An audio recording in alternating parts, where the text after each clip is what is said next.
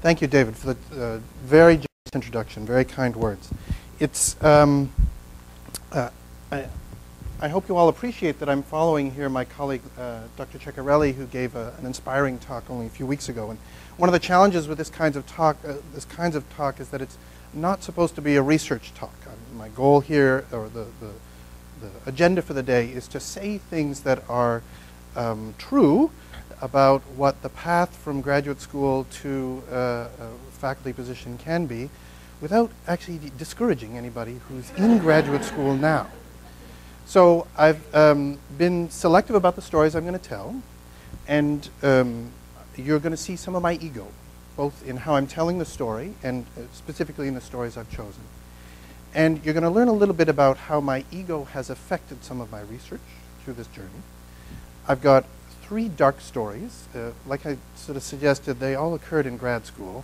And so I got 3 dark stories. I've got 3 stories that were just strange, that I think you may see bits of your own research trajectory in and you may find interesting.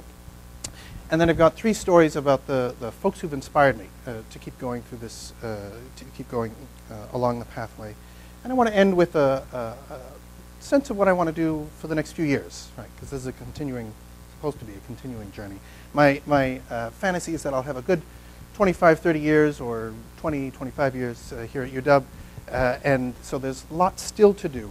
But I want to tell you about some adventures from about the period of doing a master's degree, so early 90s, to about now. And I'll start off with some of the darker stories. And I went looking for images that would represent some of the adventures, the dark adventures that I've had, and I couldn't find any, so we'll just stick with the map. The first dark story is about some research adventures in Chiapas. As you may know, I have a long interest in understanding authoritarian rule and the ways in which political leaders can use media to manipulate publics. And one of my first projects was to do a study of the Zapatista movement, right? For many people, the Zapatistas are important because they're one of the first sort of post-Soviet collapse uprising. The dynamic was very different for the Sendero Luminoso and the Landless Workers' Peasant Party in Brazil. Some people think of the Zapatistas as a failed social movement, right? They essentially achieved none of their public policy goals, but they projected their agenda into international politics in a way no other movement had. And so what made them interesting to me was both their use of media and their particular grievances, which were largely environmental. They were about land rights. And so my assignment for the period of field work in Chiapas was to go do as many interviews as I could, come back and write a report about the causes of the Zapatista uprising. I'm going to use this prop. And many of the interviews went well. My Spanish is not great. I had a translator host. We flew into Tuxtla and did a series of interviews there. A much more attractive city, San Cristobal, a series of interviews there. And on the very last day, we realized that we had picked up a tale, that we were being followed. And as those of you who know the region may know that the judges in Mexico particularly have their own police force. They're called the judiciales, and they're notoriously corrupt. We had picked up our tale, and we were pretty sure that they were working for the local judges. And the last interview I had was to try to spend some time with Subcomandante Marcos, to try to get an interview. We were in the car on the way out, and the tale for the first few days of our trip there hadn't bothered us at all. There was a driver, there was my colleague I was doing the interviews with, and the guys, the judiciales, were in the back of behind us, driving along the Pan American Highway. And as we were getting close to our interview date, the location, the truck behind us sped up and started shooting machine guns at the car. Something ricocheted off within the car, hit me on the head. I lost consciousness and fell into the well of the back seat. And it could have been 30 seconds later, it could have been 10 minutes later, I don't know. Woke up and we had spun off the highway. Everyone was okay. There were no bullet holes in the car. I've been told it's hard to shoot at a moving target from a moving target. But this moment scared us. It still scares us. And I'm shaking a little bit because I haven't told the story. And it's, at the same time, it's one of the toughest stories I'll ever tell. And this was set up the longest night of my life. But in other ways, it's also the best night of my life. So let me explain a little bit. One of the best nights of my life. We leave the scene, we go back to the hotel. We have to come up with a strategy. We're leaving in 24 hours, and we don't want any more trouble with the judiciales. So we check in, we go to our room, we tie bed sheets around a pole and crawl out the window to the floor, to the ground outside, and go find another hotel. We check into the Best Western, right, which is the only armed hotel, right, in Chiapas, with guards. We check in. My colleague I'm traveling with is female, and so she faces a different set of risks from what I face. The hotel management puts us up in a wing on our own. There's nobody else in the hotel. We try to make some calls, some international calls, and the phone lines are down. So we're getting more and more nervous. And I have a penknife. I still have it in my office. I was going to bring it, but decided to leave it. It's a memento, but something I don't bring out. I pulled out my Swiss Army knife, and I put it by the door. I don't know what I was going to do with the Swiss Army knife, but I put it by the door. You know those massive rubber tree plants that are in every Best Western? In the hallway, we rolled them into our room and blockaded the door, and figured out that we probably needed to take our chances going out onto the street to make a phone call. I had a buddy in Toronto in Canada who was supposed to be watching out for me.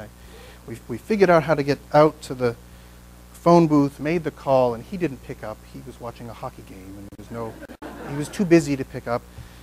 So I left a panic message, but went back into the room and watched MTV all night long. Took cold showers to stay awake. I remember peeking out the window around 3 a.m. and seeing a guy. It was like a classic film noir scene. A guy under the lamppost like this, right, with a trench coat, looking up, smoking his cigarette. And nothing else happened. But that was a night of terror for me, and for some reason it didn't stop me from doing more things like this. We were fine. We made it to the airport, no problem. We got on the plane, told the story, did the research. And I think if there's a storyline here, not to be too glib, it's that some people really don't want you to do your research. Right? Exposing especially social inequality puts people at risk. It sometimes puts yourself at risk, but it's still an important project. Because part of what the goal of the research was to explain how it is that political elites had manipulated a significant chunk of the population out of their land rights for 70, 75 plus years in Mexico. Hundreds of years, if you want to tell a deeper story. So the research project itself was important. We managed to tell our punchline. I haven't been back to Chiapas since, and I'm glad that that story was over. I was very happy when that research ended. That tale of personal, so being in a threatening situation has helped me make smarter decisions about the kind of field work I do in subsequent iterations as a researcher. The other dark tale I want to tell involves Haiti. After doing this investigation in Chiapas, I think we built a convincing storyline about how local elites were manipulating people out of their land, and then how peasants had managed to use digital media in really creative ways to inspire movements around the world, to eventually devalue the peso, eventually perhaps have a significant impact on how presidents are made in Mexico. I mean, we could tell a big story about the impact the Zapatistas might have had in a big picture kind of way. In Haiti, the assignment was different. I needed some money, and so I accepted a contract from the Canadian government to go and do some program evaluations, figure out which parts of Haiti had the same issues, peasants without land rights, and the same problem of local elites manipulating things in unfair ways, And so there was a program here. I was supposed to pick the investments that the Canadian International Development Agency should do to try to improve the quality of life. And it was another difficult research journey. I remember staying in this okay hotel, businessman's hotel, which usually means something that's not very nice, in Port-au-Prince. And every day I would get out, go to work, and be met by a pimp with his coterie of female sex workers. I guess they were used to having UN personnel staying in this particular hotel, and so they maintained a guard outside. And every morning I had to say, "Thank you, no thank you, thank you, no thank you, thank you, no thank you." And after a few days, he got it into his head that it must be boys that I was interested in. And so on one of the last nights there, I was having a dinner just inside the hotel. I'd finished the work, and this boy climbs up over the wall of the hotel, and I see him jump down, and he comes over, and we start chatting. I invite him for dinner. I had no idea what was going on until, of course, after dinner, he pops the question, and I said, "No, thank you." But my heart sunk, because that journey through Haiti involves seeing some of the most beautiful ancient defenses ever built, right? There are few walled cities in North America. The walls of Quebec City are a great set of walls. The Citadel was built by the first independent black nation, right, in the early 1800s. This was a proud country that started off early on the path to independence, and now you walk through Cité au Soleil, right, the slums of Port-au-Prince. If you want to smell and hear and see and touch human misery, you go through the slums of Port-au-Prince. So this country has had a difficult trajectory through history. My report was to try to get some funding agencies to spend money in the right way. I identified some ways of trying to plant lots of trees so that the coffee plantations, which sometimes made money, could expand. Who knows if they planted those trees, because 5 years later there was another tsunami, 10 years later there was significant mudslides. The lesson for me from this field work was that even though I did my best to write a good 30-page report, sometimes your research changes nothing. Haiti is still one of the most miserable countries in the world. The third story, so this is between master's and doctorate, and now I'm in a PhD program in Chicago, and trying to hatch ideas for what to do. And this is where you'll see parts of how my ego interferes with my research design, right? I wanted to study how poor families make decisions with limited amounts of money about how to spend money within the family. And I had spent time in Bolivia, I'd spent time in Haiti. The other least developed country in the world is Bangladesh, right? 3 of the world's great rivers, the Ganges, the Brahmaputra, the Meghna, all meet at one place and spill into the Bay of Bengal. This is a country built on silt, right? But they are such wonderful people living in such poverty. My goal was to try to figure out ways of making life better for people on extremely limited income. And I don't speak Bengali, you know, and I'm a tall guy from Canada. And I assumed that I could get there, hire some people to teach me some language, some of the local language, and do a few interviews. And I found, as anybody who's done a methods class would realize, that I could not speak to any Muslim women. It's not that I could speak to some, I couldn't speak to any. I tried interviewing with somebody, I tried interviewing with a male head of household, that got strange, strange kinds of data. None of them would spend time with me face-to-face time on my own, even when I got just enough to get people to relax in Bengali to do an interview in English.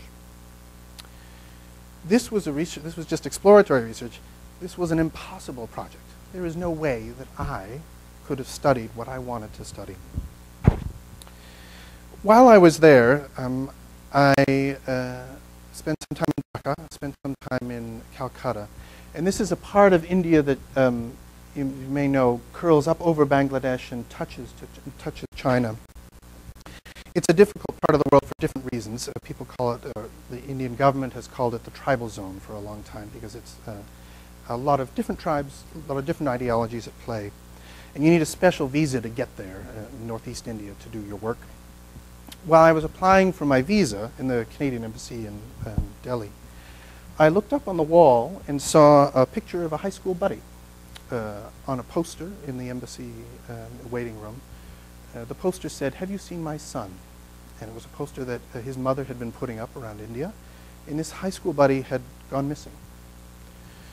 So, having had a not great experience in Bangladesh, trying to find a research site, and then trying to get to Northeast India to explore some other possibilities, I found the distraction. I called his mom and tried to find out what was going on and changed the 3-month period from being about trying to find a research project to going around to the major cities, the youth hostels, putting up posters of my buddy who disappeared. She eventually hired an Indian Army general who made the argument, tried to convince her that my friend had gone on a drug tour, essentially from the backpacker lodges in Delhi. You can go on drug tours, basically, and you get robbed, and sometimes your throat is slit, and they dump your body down a gorge up in the cool highlands above Delhi. So that's what we think happened to my friend, and this may have sucked the life out of my research drive. Right? I did what many, I guess, Westerners would do. I went to Goa to try to unpack things. It was the off-season. I had no research agenda. My research agenda didn't survive the trip. I was severely depressed from having discovered what happened to my friend. Girlfriend had dumped me, but that was irrelevant. That turns out to be not to be so important in the long run. But it was an unhappy time, right, of trying to land on a research project.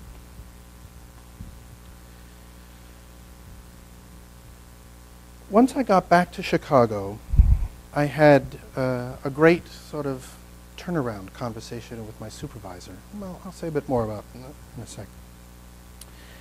Charles Reagan is about as glib as I can be, and he said, I didn't tell him the stuff about my friend, but he said, "Phil, life is data."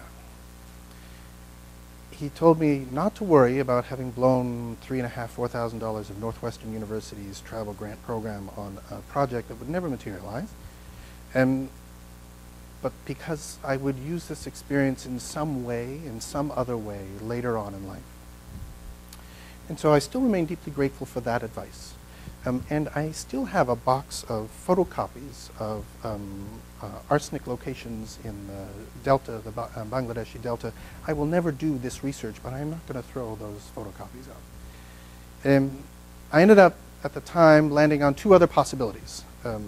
One was a possibility of studying political life in the States. Right? At the time, it was the late 90s. Gore and Bush were warming up for the 2000 battle.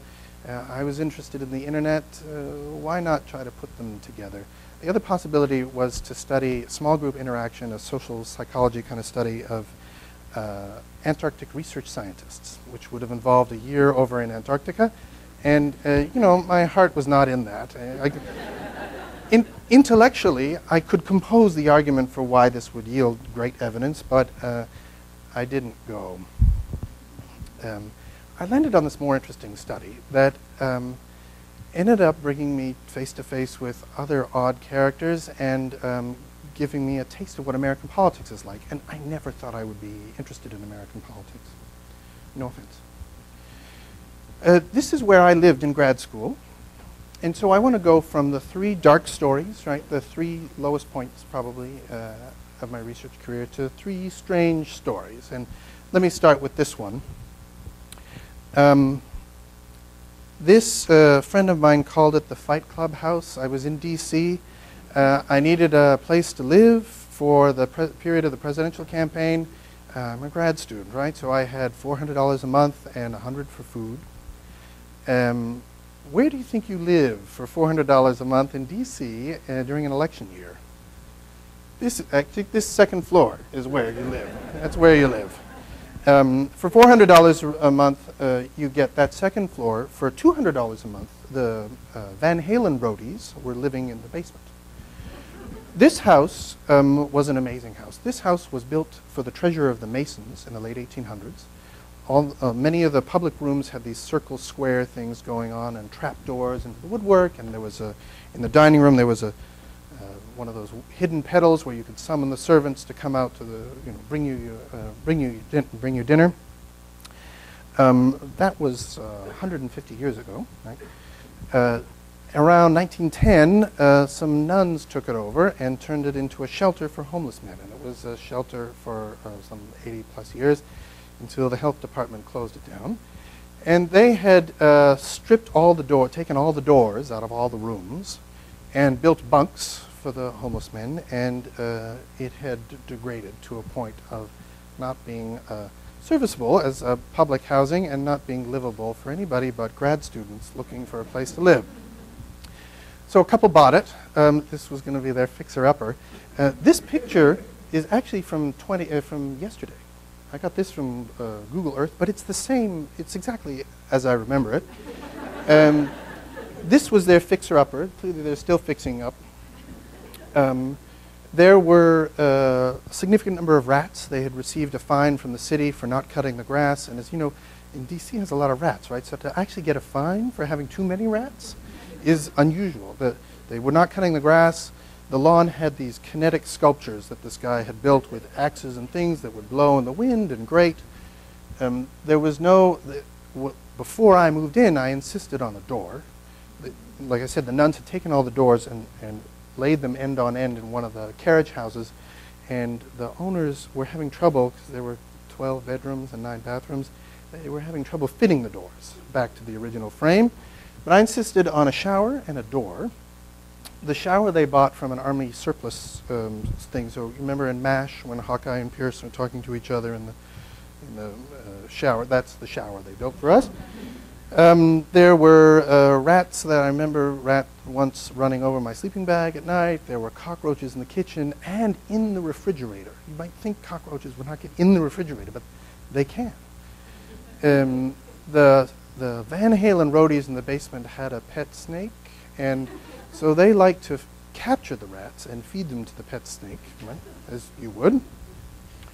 And I was their first tenant. The roadies moved in a month or so afterwards. There was a guy who lived up in the top, or was not supposed to live, but he was living in the top floor. We would try to seal off the windows. As part of $400, I had to help with the repairs occasionally.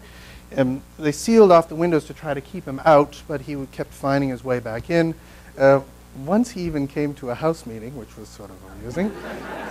But he would rearrange the wood furniture, and then to creep us all out, he would make those little sort of wicker dolls and hang them from the ceiling and then disappear. And eventually we gave up on the prospect of sealing the 3rd floor, and we sealed ourselves in, right? We sealed the 2nd story. So we just gave up on that 3rd floor. As you know, the election went into overtime that year, so I had to spend an extra month there. And one of the superb ironies of doing this, thinking of this as field work in the context of Chiapas and Haiti and Bangladesh, is that I was working for the Pew Internet and American Life Project, and I had to leave by dusk each night to get home in time to chop wood for the fireplace, because there was no heat in the house. Right, so one of the world's great metropolitan political centers, I was leaving before dusk because it was too difficult to chop wood to keep myself warm overnight in the middle of Washington, D.C. The post office was suing because a postman had fallen through the porch here, and as you can see, it's about as what it is. If there's going to be a lesson out of this story, it involves something I haven't told you yet. The nice thing about this story is that I met Gina there. I didn't actually ever invite her to the house, but this was the beginning of this. If I was going to say anything about what I got out of this, I got something wonderful out of this. From there, I managed to do a good project, and many of you will know you get into a position of being as an assistant professor and associate professor, and your head is down for the most part. You're writing, you're not taking on too much new field work, you're working with the material you have. And eventually, once you get to be an advanced associate or a full, you are able to sit back and start something new, I think. Not everybody does it this way, but it's a common trajectory. My new thing eventually was to go back to studying the rest of the world. So the cohort of professionals I was following around who worked for Gore and Bush, between election years, between presidential years, they go off to other countries and ply their trade. And they were going to Russia and Azerbaijan and Tajikistan. They would sometimes go to other democracies, but not always. So I got interested in following them to these other countries that you'd think would not need political consultants interested in manipulation, electoral manipulation, but they, whatever, you go where the money follows, and these folks were going overseas to help authoritarian elites be better at winning elections. I ended up doing a book about the digital media and political Islam. I chose the set of countries because I had some fieldwork experience in Tajikistan and Azerbaijan and Tanzania. And for the first time ever, I think I did a piece of research that had some impact, had some public impact. And a couple of years ago, 3 years ago, I got a call from the Bush Center.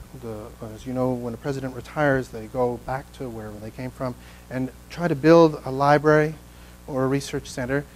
And during the Arab Spring, George W. was interested in hosting an event about freedom and invited me to come down, give a talk, offered some money to help pay for several grad students worth of tuition and research stipends. We did a report, and I went down and had a good time but not a great time. So there was one wonderful dinner with Condoleezza Rice and President Bush and his wife and two other folks. And I remember trying 2 jokes. And after I tried the 2 jokes, I didn't say much for the rest of the night. The first joke when I met the president was to shake his hand and say, "Hi, I didn't vote for you," just to see what he would do. And he didn't do anything. He just looked at me, so I had to follow through, right? And so I said, "Well, I'm Canadian. I didn't vote for you." And he took my hand and he said, "I'm sorry." And so that was my first attempt. And then we're eating dinner, and it's a small dining room table in his Texas home with a life-size portrait of his 2 daughters in yellow dresses, probably preteen stage, but also sort of vaguely horror movie-ish, a painting of the daughters looking over the dining room table. And so we're eating our meal, and he's serving, and I say, well, as the second joke, I say, well, I married a lady from Kentucky. I think I'm supposed to like Kentucky barbecue. I can't like Texas barbecue. And he looks at me and he says, well, I'll give you vegetables. And so he gives me vegetables, and he goes around the table, and he does come back, to his credit. He does come back, and I get a small portion of meat. But so the evening was wonderful in the sense that I get to meet some historically significant figures.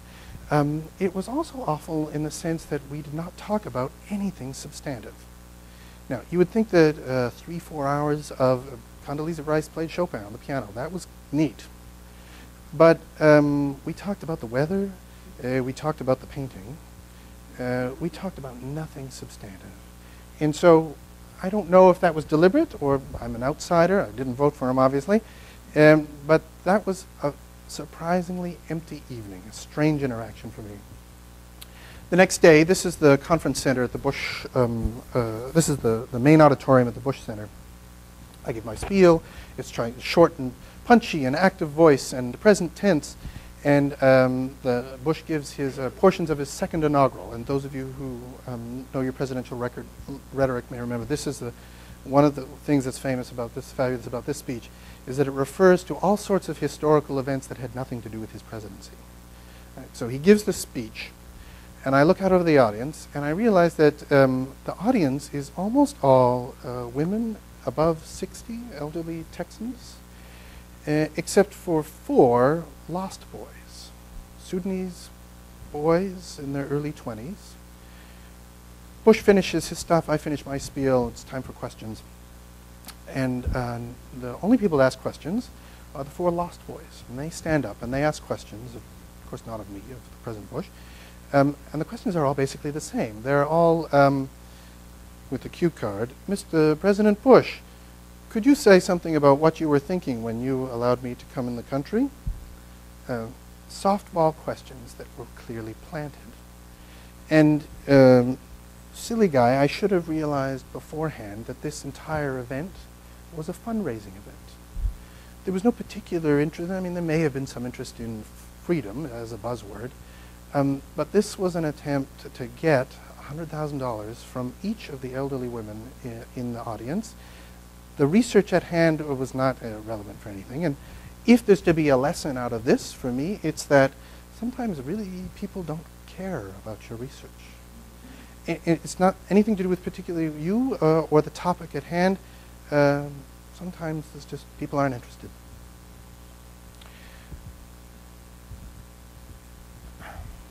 The most recent story involves the dean, who's just about to slip out. Yeah. So the timing is good. Timing is very good. So I finished the work on the Arab Spring and the proliferation of social movements that use digital media in really creative ways to catch dictators off guard. And Russia becomes a really interesting case for me because Putin is fabulous at using digital media as a tool of social control. And so for me, there's something of an interesting learning thing going on where some regimes are clearly learning from the mistakes of Mubarak and Ben Ali and trying different things in the way they manipulate their publics. And so about a year after the Bush invitation, I get an invitation to go to Sholokov University, which is this, the humanities university in Moscow. And it's famous, you may know it, it's famous for producing, it has the best undergraduate program in lie detector administration. In other words, if you want an undergraduate degree in how to administer a lie detector test, you want to go to Sholokov University. I learned this once I get there. This is Putin's favorite university because the higher economics university doesn't play ball with Putin. So this university is getting a significant amount of public resources. I go and they want to propose the Internet and Russian Life project and would like to have me help direct it. And as part of this, they want to send me $70,000 And I say, yes, but I want to run it through the university just on principle. I'd like to run funds. It's good for funds to run through the university. I say, yeah, but I want to run it through the university. And they say, oh, no.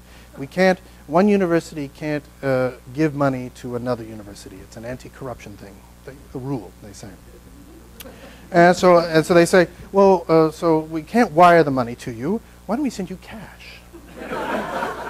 And I say, well, okay, but we got to work with the college to try to make it happen. And so their proposal is to send, and I say, I can't receive the money. It can't come in my name. It has to come to the University of Washington. They say, well, okay, we'll send the money. We'll send it to your dean. And by the way, there's a rule. You can't send more than $10,000 at a time physically in a FedEx package. So their proposal was to send Judy Howard 7 FedEx packages of $100 bills, with $10,000 bills. And so, I actually just, I can't decide whether I should even float this as a possibility, with Judy. But I decide to start it off. I start the email, well, you have to get things going. And so I send several people, is it possible to take cash? And I think it's very important to set chairs and deans up for success, right? One of the bits of parenting advice you get very early on is you set your kid up, you try not to set up a structure that will make failure a possibility. You want to set up success. So for chairs and deans, I agree, you want to set up the opportunity for success.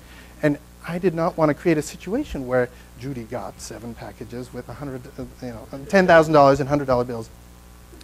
And what I learned through this email correspondence with various UW officers is that the university loves donations, financial support for research, but doesn't take cash. There is no administrative process for receiving cash for the college. And so I had to say thank you, but no thank you. It didn't stop the group at Sholokov University. They launched the project anyway. They took the write-up proposal I had done and did it themselves. Right? So if there's a takeaway from this weird story, I would say it's that people will copy your ideas, right? They'll take your ideas, but you'll get something out of it. So I got a fun excursion to a neo-Nazi summer camp where Putin spoke, which became fieldwork, right? Became data, because life is data. So I don't expect to go back. I don't expect the FedEx packages will ever show up. But let me review, I think, just by way of closing a summary, winding down some of the lessons here. So for my dark stories, I think there's three perhaps good statements I could make. Some people really don't want you to do your research. From here, the takeaway is do it anyway. Right? Sometimes your research changes nothing. Do it anyway. You are your best research tool and your biggest source of bias. This was my experience in Bangladesh. I guess the lesson there isn't doing anyway. I do it anyway. The lesson is do something else if you discover. For my odd stories, sacrifices pay off. Grad school is a wonderful, organized way of getting very smart people to live like rats for an extended period, right? But I found a wonderful life partner out of it. So you get things pay off in ways you can't always expect. People may not be interested in your work, but they may be interesting people on their own. I got to play Chopin with Condoleezza Rice, and that was fun. People may also take your ideas, but you'll still get taken interesting places. You can't always tell whether your research is where it's going to pan out or whether it's going to yield something productive. But if you have a sense of adventure, I think you have an adventure while you're doing the research. Let me say something quick about the three characters who I think have inspired me along the way. Some of you will know these folks. The first is Charles Reagan, who's my supervisor. He was fabulous because he was not interested in science and technology studies at all. He just wanted to support me. He had no particular familiarity with usability studies or information technologies. He just wanted to support me. And he would always say things like, life is data, everything is good, you know, everything's a fuzzy logic problem. It's everything was okay. The guy in the middle is Charlie Moskos, famous for don't ask, don't tell as a policy, but also contributed in many other interesting ways to public conversations in the US. He crafted the first editorials arguing for an AmeriCorps-like organization. He's famous for a study arguing that the Army is the most egalitarian organization around because it's one of the few places where you get promoted entirely on the basis of merit. Every other institution, non-military institutions, can't claim that. And from him I got a fairly simple bit of inspiration. I remember he was Greek, and which means going out with him was always meant eating Greek food. And I would try to pay once in a while, and he would always say, Phil, if you ever become a professor, you have to pay for your grad students. And I hope, for those of you who are in the, I think I've been good about following through. He's passed away, but I try to make sure that if I'm at a table and there are any graduate students, they don't pay for anything. That's what Charlie told me. The last guy, I think, Christian Davenport, met at Stanford at the Center for Advanced Study, and I think we tend to think of mentors as people who are older than us or ahead in the pipeline or senior in some way. He became inspiring because he asks for whatever he wants. He just taught me to ask. I wouldn't say I want his career. He's gone to a different university every 2 years, driving up his salary, right? We know what those scholars are. We know in our own domains. We all know folks who are able to do that. So I wouldn't I wouldn't want his career, but he's been at stellar institutions. He writes 10 grants a year, and his adage from his piece of advice to me was that if you write 10 proposals, you'll get one of them. And that's what I've taken away from my relationship with him. I write 10 proposals, and 9 of them don't work. I do a lot of recycling, but one of them works, and that's what can keep an agenda, a research agenda, going far.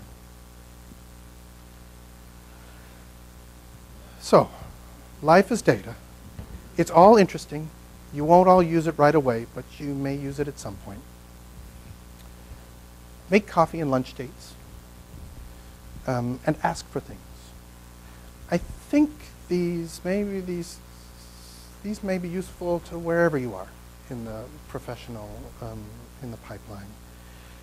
Because not being able to ask for things is an important skill. Being able to say no to something is an important skill. And I think those are the, if I would get it down to an adage, those are the things I would say I got from my supervisors. Let me land with two thoughts. And the first is to talk a little bit about what I want to do next. As many of you know, I'm developing this relationship with Central European University and the Open Society Fund.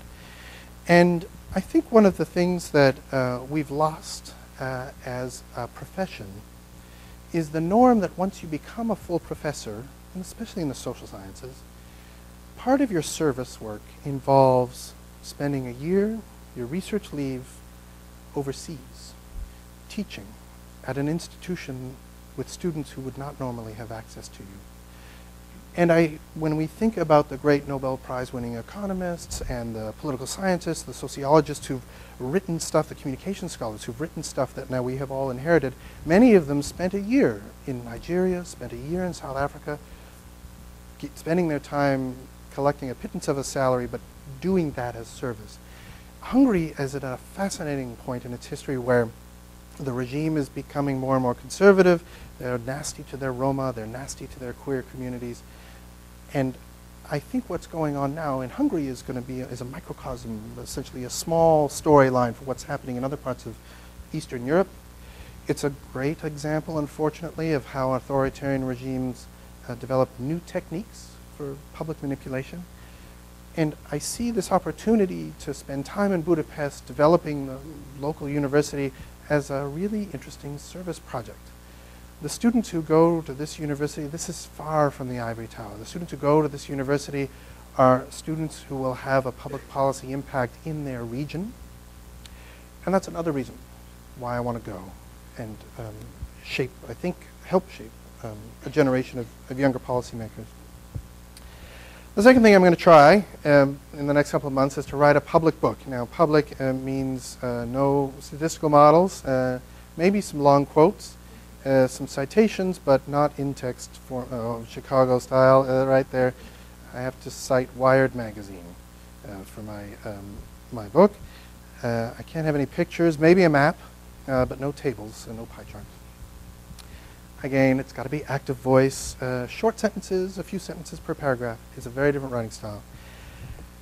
And what I want to argue is that even though it seems like the world is more chaotic with Anonymous doing its business and Chinese hackers digging into American intellectual property, cyber war breaking out, the NSA spying on everyone, what I'm going to argue in this manuscript right now, it's called the Pax Technica, is that we're entering a surprising period of stability. And it's a stability that's going to come from, for better or worse, having Silicon Valley collaborate with the State Department on foreign policy priorities. There's some really interesting ways, this physical exchange of personnel, there's this interesting coherence between what Google wants out of information, you know, it should be free, and what the State Department wants, the world should be free. And this is setting up a peculiar mechanism by which most of the political interaction is going to be digitally mediated, and the rivals to the stability, the threats to the stability will come from rival networks, what the Chinese are building. Because the Chinese are developing their own strategy. They've built a fabulous firewall for themselves, and they're exporting this, right, to Zimbabwe. They're exporting it to Tanzania. If you want to buy information technology and set up a digital switch, you can now choose between participating in what Silicon Valley designs for you or what the Chinese build for you. So the argument about this book is that there's going to be, basically there have been, I think, 3 ways of controlling publics. Money, you buy off opposition. Small reforms, you make small incremental changes in policy. And media, you manipulate the media. Media has become far more important than any of the other 2 techniques for controlling population. And so I feel like I've studied different parts of the world over a long period of time, but I also feel like I've been studying the same process. Thank you all for listening. I hope you'll join me for the reception afterwards, and I'm happy to take questions too.